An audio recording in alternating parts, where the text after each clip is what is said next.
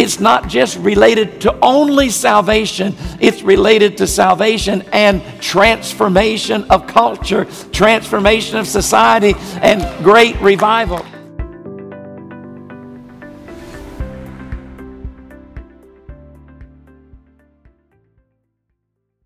Let's read on. There were about 12 men in all. Now, verse 8. Paul entered the synagogue and spoke boldly there for 3 months, arguing persuasively about the kingdom of God. What's he doing? He's teaching about the kingdom of God. The kingdom of God sermon, the kingdom of God message is greater than salvation. We have a tendency in the West to reduce the gospel to the gospel of forgiveness of sin. The Protestant understanding of the gospel really was, and the Protestant understanding of the Holy Spirit's role is related entirely, almost entirely, I'd say entirely, to his role in salvation. Conviction of our sin, drawing us, coming into us, regenerating us, filling us. It's about this role related to salvation. But the New Testament's gospel is the gospel of the kingdom. And the Holy Spirit's role doesn't stop at our personal salvation. The Holy Spirit is involved in the church. The Holy Spirit is leading the church. The Holy Spirit is giving gifts to the church. The Holy Spirit is healing. The Holy Spirit is the means of all of the gifts of the Spirit. The Holy Spirit is the way Jesus makes himself known to us today. It's not just related to only salvation. It's related to salvation and transformation of culture, transformation of society, and great revival. Even the Puritans believed that the kingdom of God was going to be advancing. I mentioned this the other night. And it would be consummated at the end in a time of great revival when Jesus was going to come back. And the way God was going to advance this was mainly 2 ways: through revivals and through missions. Now, we know that for them they also believed that revivals was related to prayer. And it is. You say, well, I don't think Toronto was. Well, you don't know that John and Carol Arnott had been praying from 9 o'clock in the morning, or earlier than that, actually, till noon, for 6 months. For God, the presence, the power, his visitation. They had been crying out every day for 6 months before the revival broke out. That I had and others had been seeking God in different ways. But the point I wanted to make was the teaching about the kingdom of God. And Jack Taylor's got a new book coming out really soon. I think it's going to be in February, if I'm not mistaken, called Cosmic, last part of the title, Cosmic Initiatives on the kingdom of God. He studied it for years. You need to get it. It's going to be a great book.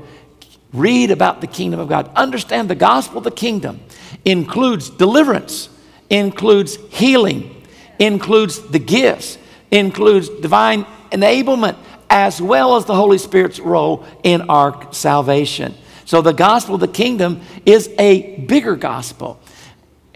I'm not cutting down the gospel of forgiveness. I'm saying it's that plus this. Revival, if it only focuses on salvation, you can end up with what the Argentina is noted for revival after 1954, when Tommy Hicks was used of God to break open that country to the gospel in a new way. They had series of revival.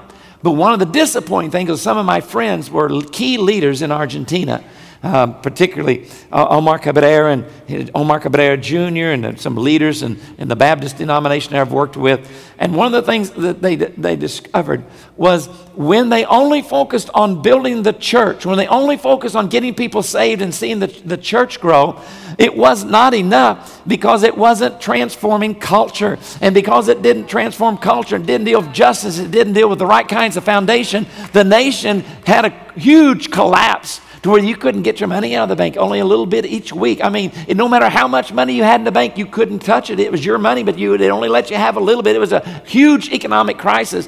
And they realized that even though that we were seeing the church grow, the church was not having an impact on society. And the millennial generation is not satisfied with a gospel that just deals with heaven. The millennial generation is a gospel that deals with justice, a gospel that deals with transformational change, a gospel that deals with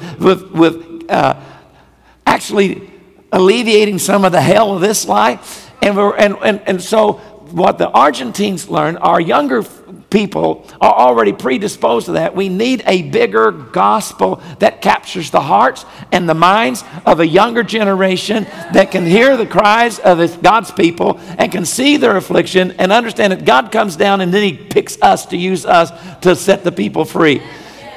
This gospel of the kingdom is a bigger gospel, a more worthy gospel, and it's the kind of gospel that captures the heart of millennials much more than it did us baby boomers. And we were pretty much wanting to see revolution too. Transformation, the gospel of the kingdom is what's got to be taught. Verse 9, but some of them became obstinate and refused to believe and publicly maligned the way. By the way, Christianity was first called the way. So Paul left them. He took the disciples with him and had discussions daily in the lecture hall of Tyrannus. Now, this went on for 2 years, so that all the Jews and Greeks who lived in the province of Asia heard the word of the Lord. This is amazing. All the Jews and all the Greeks who live in the province of Asia, modern Turkey makes up that province today. Everybody heard the word of the Lord. I mean, something is going on there. There is a massive spread of the gospel. They don't have any means of communication like we do today. They don't have television, radio, mass print, but everybody heard. God was doing something. There was a great multiplication. There was lots of people sharing. The word made them bold. The Holy Spirit made them bold, and they were proclaiming the word of God with boldness. And Paul was arguing daily for 2 months there about the kingdom. It's not just preaching, it's also teaching. Some of us think that when God comes, we don't need to have any teaching. But I believe that Paul understood differently. He argued and spoke boldly for 3 months, arguing persuasively about the kingdom. Power. Let's look at verse 11. Now, you know there's a difference between a miracle and a healing, don't you? It takes more faith to see a miracle than it does a healing. I have almost never seen a miracle in my life take place that God didn't provide a gift of faith for that miracle. I've seen healings where it was by our measure of faith, but every time I saw a miracle, it was God providing a gift of faith. So miracles are greater than healings. So what does a miracle look like? Well, I don't know, but let me ask you this.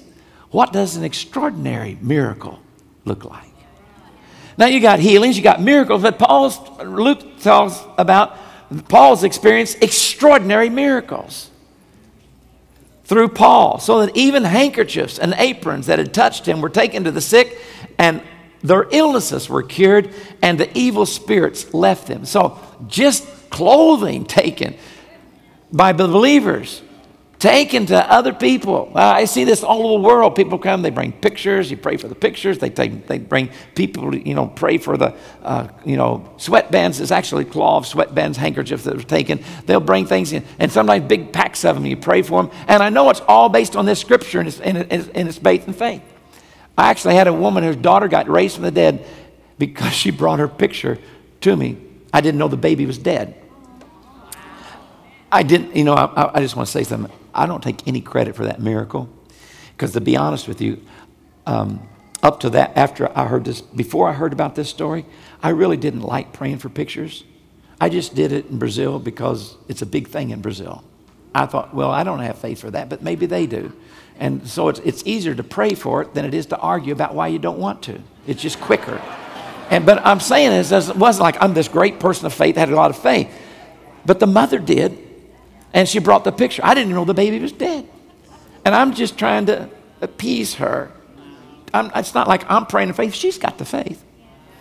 But after I heard about the baby being raised from the dead, bring your pictures.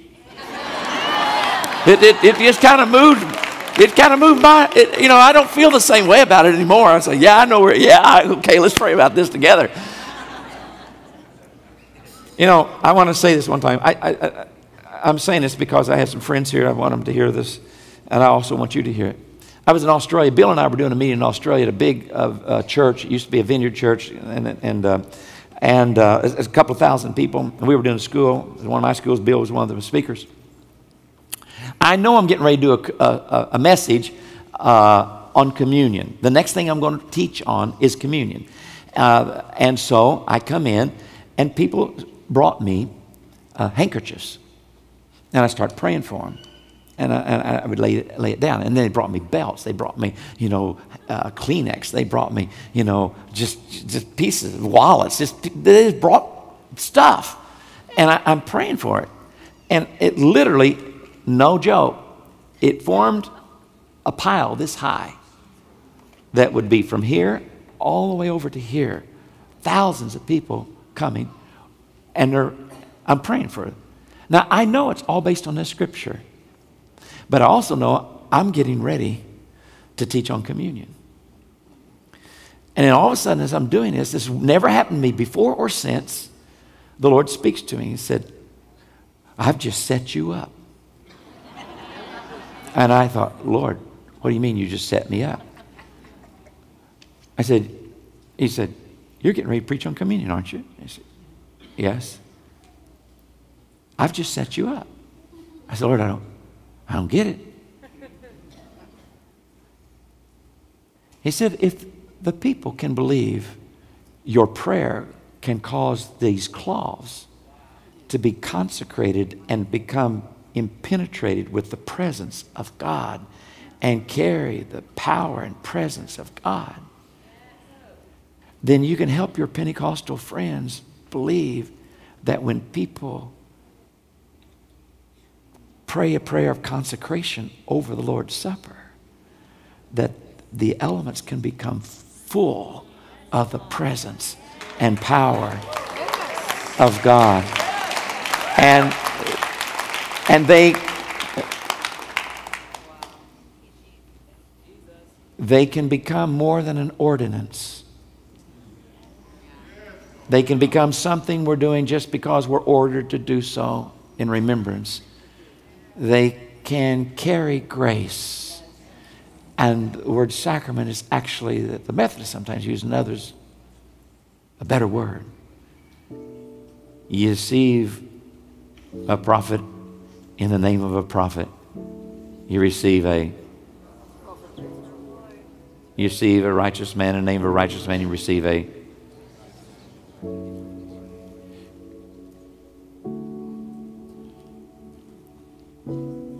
if you receive a cracker in the name of a cracker. Or if you receive Christ, receive the reward of Christ. If you receive his presence,